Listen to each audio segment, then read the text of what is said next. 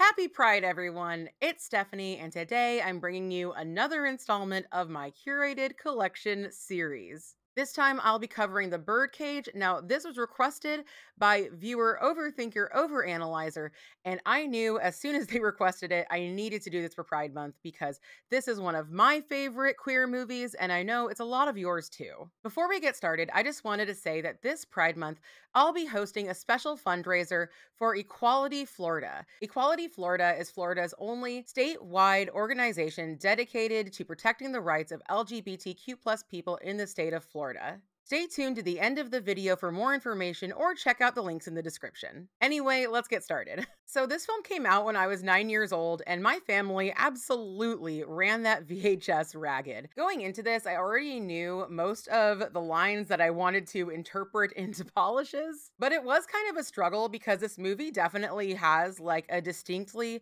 Floridian vibe, and that Floridian vibe is absolutely not my vibe, but I am pretty proud of the polishes I chose and the combinations I came up with. So The Birdcage is a 1996 comedy based off of La Cage aux Folles, which was a French play and then movie and then TV series, and then it had a sequel, and it also became a musical that was first produced in the 80s. And The Birdcage is an adaptation of that set in America with added American politics and just a lot of other good stuff.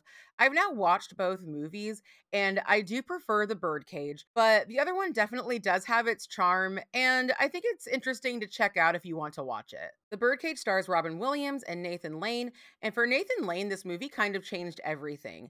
His only notable movie role before this was Timon in The Lion King, so like he did start off pretty strong, but this is really what put him on the map for American film audiences, and I am so incredibly grateful for that because he is just so incredible. So the film tells a story of a gay couple named Armand and Albert who together over the last 20 years have raised a son named Val. Val is Armand's biological son, and he's come home to tell them that he's getting married, and not only is his fiance's family uber conservative, but actually her father's a conservative senator, and right now he's in the midst of a scandal. So his fiance's parents, played by Gene Hackman and Diane Wiest, this movie is just so incredibly star-studded. They're coming down the next day, and Val asks Armand to play it straight and also hide Albert so they don't find out that his parents are both men. Of course, this becomes a comedy of errors where Armand is trying to placate his son while also not ruining his relationship with Albert, and it all culminates with Albert using his drag expertise to fool the senator and his wife. But eventually, everything is revealed. Val introduces Albert as his real mother, and then to escape the paparazzi, the senator and his family have to leave the club in drag. This movie is hilarious and emotional and heartbreaking, and if you haven't seen it, I highly recommend you go check it out. It is just absolutely a classic. But for now, let's get into the polish. So first on our list is Orly Party Animal. So this is a topper that is full of matte glitters that are pink and orange and yellow, and then it has a smattering of holographic glitter throughout. I swatched this over Cert Colors High Roller from their Vice collection because I didn't really explore this kind of seafoam green color that's very common throughout the film, so I decided to just throw it in here as kind of a background color. So this is inspired actually by the costumes that the drag queens in the Birdcage are wearing at the beginning of the movie. They're singing the song We Are Family, and I think that that's like a motif that's throughout the movie. They play it again at the end of the movie, and of course this movie is about two separate families becoming one family, even though they are incredibly different. I was really excited to be able to include this because, like I said, there was a very like Floridian vibe to this movie, and the colors in this polish I think really encapsulated that. They encapsulated a lot of colors I wasn't able to really fill in with the rest of the collection. Like a lot of the street scenes and, city skyline scenes have a lot of these colors in it. So I think it works really well. Anyway, this is Orly Party Animal, or as I would call it, We Are Family. Up next is a combination of polishes. This is Hollow Taco's Play Rosé, topped with Color Club RAR, which was so kindly given to me by my friend Wendidamus. And I would call this, I'm quite aware of how ridiculous I am. This look is based off the outfit that Albert, or Starina, Viana wears the first time you see her on stage. It's an amazing leopard print outfit, and I am repping the leopard print today in honor of this outfit. Now, in this scene, she sings a song, Can That Boy Foxtrot? And I love this song, but I have never really known what it was from. I just kind of assumed it was from a show that I didn't know very well. And I was halfway right. So this is actually one of 3 Sondheim songs featured in this movie. So there's Can That Boy Foxtrot, which is sung in this scene, and that was actually cut from Stephen Sondheim's musical Follies. Later on, Armand and Val's mother, who's played by Christine Baranski, also like crazy, crazy cast. Like every single person is just like, and this one, and this one, and this one. It's crazy. They sing a song, Love is in the Air, and that was actually cut from A Funny Thing Happened on the Way to the Forum. There's also a song called Little Dream that Starina sings a little bit later that was actually written by Sondheim, especially for this movie. I had no idea about any of that. Had I not been making this video, I wouldn't have looked it up.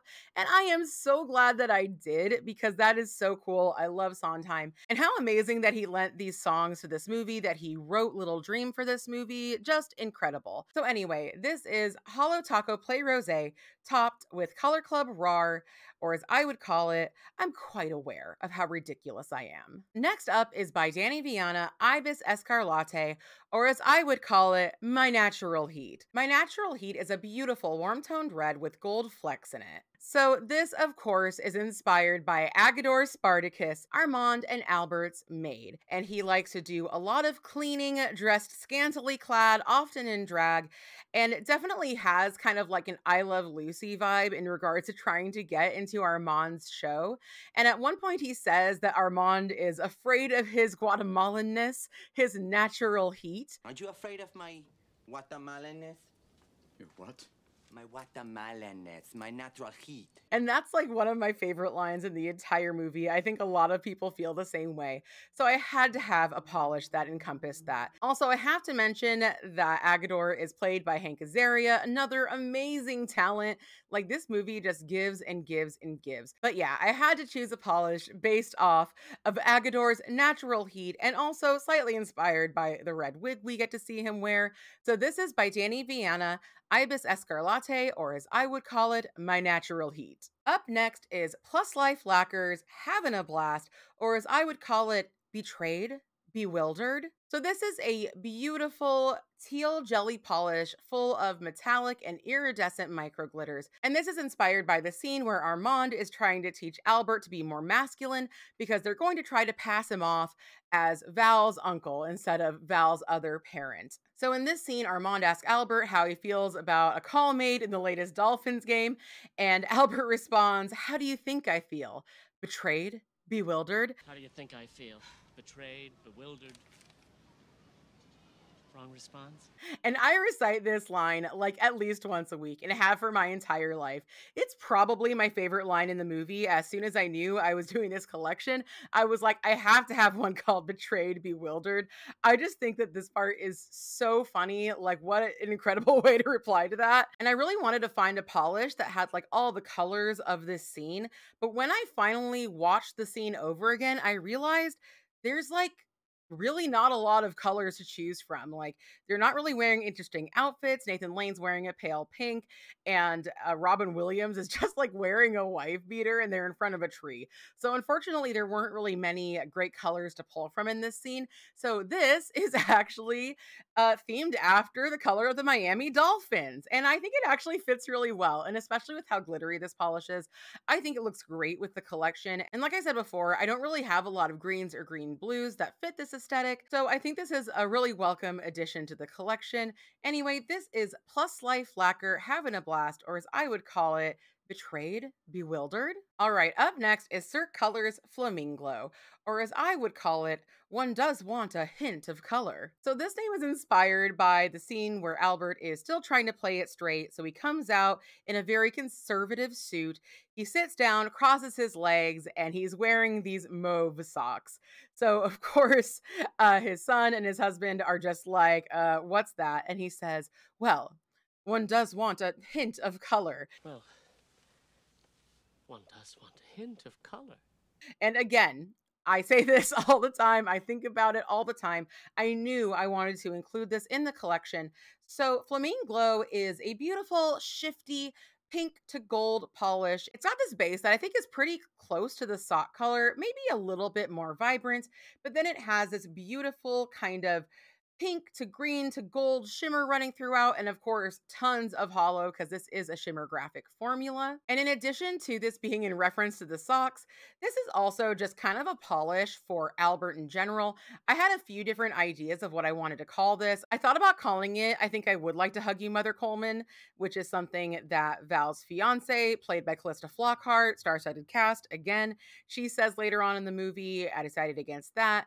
I considered calling it Albert's Practically a Breast because that's an amazing part of the movie when Robin Williams says, I'm very maternal and Albert's practically a breast. Like, my mom used to laugh so hard at that when I was a kid. And like, I didn't really get it, honestly, until I watched it again this time. And I was like rolling on the floor. It was incredible. But yeah, the other day in chat, I had just watched this, so I was wearing it. And we decided that it had coastal grandma vibes. And I think that Albert really has coastal grandma vibes. So this really fits for him, and it really fits as a pop of color. So this is Cirque Colors Flaming Glow, or as I would call it, one does want a hint of color. So the last polish in this collection is named after, of course, one of my favorite lions in the movies and inspired by my favorite cameo character in the movie, who I've learned some really interesting trivia about. So this is Essie Let It Bow, or as I would call it, Bob Dole is gorgeous. So, Bob Dole is Gorgeous is a beautiful white metallic shimmer with a bunch of iridescent micro glitters in it. This was so beautiful and it looked incredible in low light. But before you give me crap about this being another Essie and saying I like Essie or whatever, I do have to say that this formula was very bad. I wore it for about 24 hours with Glisten and Glow top coat, and I don't think it ever fully dried. I kept denting it for the rest of the day. It didn't like peel off my nail, but there were definitely tons of dents in it. It never fully set, but it did look good. So this name was inspired by a line one of the drag queens says during the ending scene of the movie when Val and his wife are getting married. And of course, she says Bob Dole is gorgeous because presumably Bob Dole is there. Throughout the piece, during shots of the inside of the birdcage, we see this, well, like white drag queen. She is always in white. She's always wearing this white wig. She's often wearing sequins and very shiny outfits and just kind of has a shiny vibe. I think she's technically supposed to be the hostess, and she always has this huge smile on her face, like she's having the best time of her life. The way they always show her off always made me think that she must be some sort of celebrity. And I do think that she has a kind of Barry Bostwick look about her. So at first I was like, wait, is it him? But it turns out she's not Barry Bostwick. She is J. Roy Helland, the lead hair and makeup designer for this movie. And not only that, but when I was looking this guy up, I found out that he's actually the hair and makeup guy for Meryl Streep and has been since the 80s, although they've worked together since the 70s. I guess he just like explicitly works with Meryl Streep, or she explicitly works with him. But he does have a few awards under his belt, but they're all Meryl Streep movies. And then there's the Birdcage. So I'm so excited. I learned about this amazing person who plays my favorite little cameo appearance in the Birdcage. Like I said before about the Sondheim songs, had I not decided to make this video, I would never have known this person existed. So yeah, this is Essie's Let It Bow, or as I would call it, Bob Dole is Gorgeous. All right, so here's my collection all together, and I think they look pretty cohesive and reminiscent of the colors of the film. This was the hardest curated collection I've made so far because this film has a bit of a muted pastel vibe, which is definitely not my vibe, but there's also a lot of glam and glitter, and I think I captured it all in this collection. Anyway, what do you think? Did I do the movie justice? Are there any polishes you would have chosen for this collection? Let me know in the comments. I'd love to hear your feedback and ideas. I love reading your comments. Watching this movie again in recent years has definitely been an interesting experience because when I was a little kid watching it, I was much less aware of politics and life in general. And I'll be honest with you, nowadays this movie makes me a little bit uncomfortable. First, it's a whole thing with Val trying to hide Albert so that his fiance's conservative family doesn't realize he was raised by two men. I honestly don't know how he planned on pulling that off. And also he like changed their last name and pretended they weren't Jewish and all of this stuff that like I feel like they would have to find out eventually, and it's just like a very weird thing to try to hide. So watching that is incredibly hard for me, seeing this kid just really not respect the struggle his parents have been through and the fact that they've built a life where they can be their true authentic selves. It can be pretty hard to watch, although I am really glad that Val does come around in the end. In the original movie, La Cage aux Folles, the person who exposes Albert as being a drag queen is well, he wasn't called Armand in that movie, but is the Armand character. And I think it's really good that they had Val do it because of course his parents are trying to make life as easy as possible for him, but he's really the one who has to come to terms with this and prove that he does love his parents for who they are. So I'm really glad that they added that.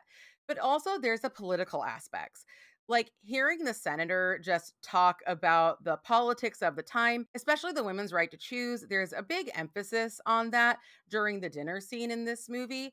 And it's extremely depressing to think that not only have we not made any progress in that area as a country, but also we have turned back the women's right to choose to like how it was in the beginning of the 1970s. There's also a part where Val reminds Armand that when Val was in school, Armand had told him to pretend that his father was a businessman and not tell people about his sexual orientation. But right now, in that same state, teachers are prohibited from even having conversations like that and are at risk of being fired if they do, due to the Don't Say Gay law. I thought for my entire life up until recently that this movie would be like a funny peek into the backwards politics of the 90s and before then, but sadly, we're hardly any further than we were at the time, and there's a lot of places we've actually gone backwards. But there are still people out there fighting for change, and that brings me back to Equality Florida. So it's Pride Month, and that's my favorite time of year,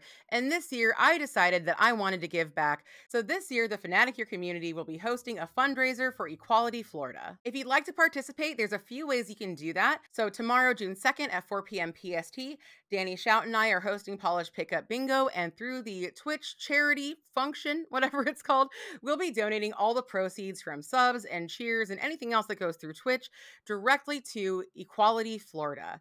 Also on June 4th, that's a Tuesday at 3 p.m. PST, I'll be doing Birdcage themed nails, and all of those proceeds will also be going to Equality Florida. Of course, Twitch will be taking a cut of those charity streams, so if you want a little bigger bang for your buck, you can donate directly to Equality Florida through the link in our description. So that link is a special link that tracks how much we personally have raised for Equality Florida. And of course, Hubs and I aren't sitting this one out. We feel so strongly about this cause that we will be matching up to $500 of donations from our community. So if we raise $500, that's actually $1,000 for Equality Florida for this incredible cause. So please, if you have the means this Pride season, help us raise money to make Florida a safer and better place for the LGBTQ plus community. But also, if you do not have the money, please do not feel obligated to donate. You need to put your oxygen mask on before you help anybody else. But what you can do is spread the word. Spread it to your social media, spread it to your friends and family, and let's get a lot of support for this great cause. Anyway, thank you for joining me today. This video was a doozy to write and film and swatch for and everything. But it's Pride Month, and I am so excited to celebrate it with all you sinners out there. Anyway, if you had a really amazing time today, please hit that like button. If you're new here and aren't subscribed yet, please hit that subscribe button. If you haven't had enough of me, you can check me out on Twitch and Instagram and Discord. And I also have a podcast. It's called Two Lacquered Ladies, and I host it alongside my friend Danny Shout. Have a great day, everyone. Be excellent to yourself. Be excellent to each other. And I will catch you on the flip side. Bye.